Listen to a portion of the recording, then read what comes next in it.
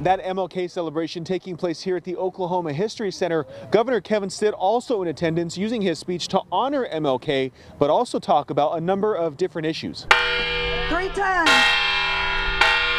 Governor Stitt ringing the bell at the History Center to commemorate Martin Luther King Jr. Day.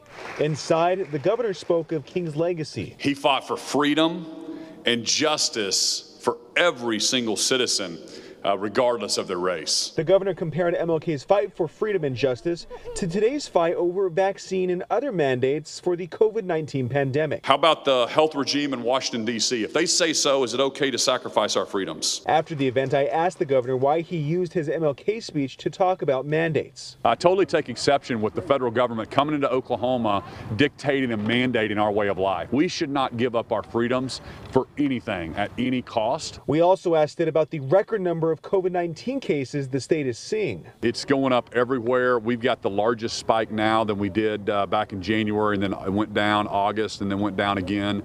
We're seeing that all across the country. Several Oklahoma City hospitals have reported 0 ICU beds because of the surge. The hospitals are full, and so we're doing everything we can to support them. Doctors say one way to support healthcare workers is to get the booster shot. Stitt says that is not something he will do. My doctor has not recommended I get the booster, so no, I'm not getting the booster.